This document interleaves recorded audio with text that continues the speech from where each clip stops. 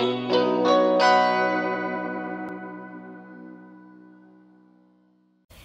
thanks so much for tuning in to today's Drawing for Youth class. This class is offered as a partnership between the Ann Arbor District Library and the Ann Arbor Art Center, both located downtown Ann Arbor. Hope you're enjoying these videos during these times. I wish we could be together, but I am thankful to have this opportunity to share some online drawing videos for you all to enjoy. So today we're going to be drawing an underwater scene of you as a scuba diver and with all sorts of fish and other sea creatures in the background. So this is my example. I'm going to walk you through the steps.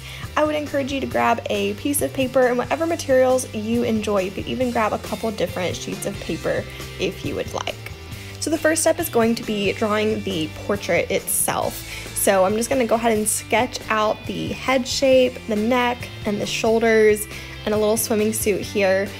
You could do this part on a separate sheet of paper and then cut it out and glue it onto another sheet of paper where you do your ocean background. It's really up to you how you want to go about this, but I also recommend pausing this video at any point so that you can go back and really look at the details of where I'm placing the different facial features, for example, and other details.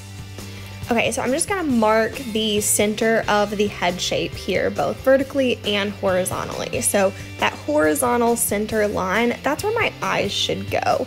And you wanna place those eyes so that there's about an eye shape on either side of the eye as well as in the center. So just to space it out so that they're pretty even, which can be kind of tricky, and it doesn't have to be perfect for this. We're gonna put some cool scuba goggles on over top of the eyes anyway, so the focus won't really be on the eyes to begin with.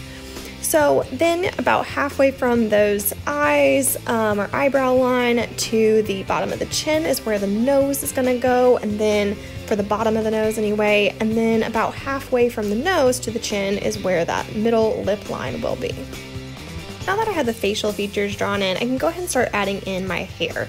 Think about your own hair. What shape does your hair look like? Don't worry about drawing each individual strand of hair, but think of it more as a whole section of hair.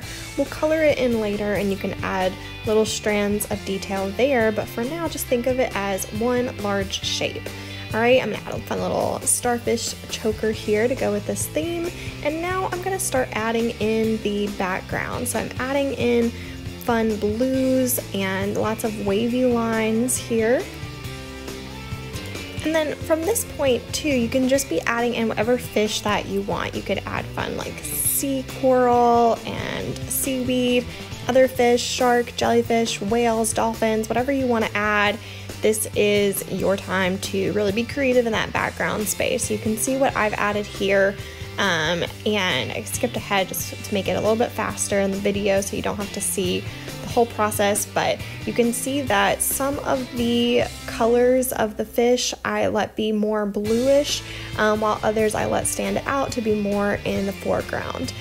And now from here I'm just adding in detail. So here's my little strands of hair like I was talking about, but I'm mostly just blocking in the colors and keeping it really simple. So looking at different skin tones, of course, that you can use to describe your skin tone, but try to make it look like you. I think that's a fun way to do this project, where you really customize it and make it look, or personalize it I should say, really, and make it look more and most like you. You can pick the colors that you want for the scuba gear, and yeah, just have fun with this and enjoy it.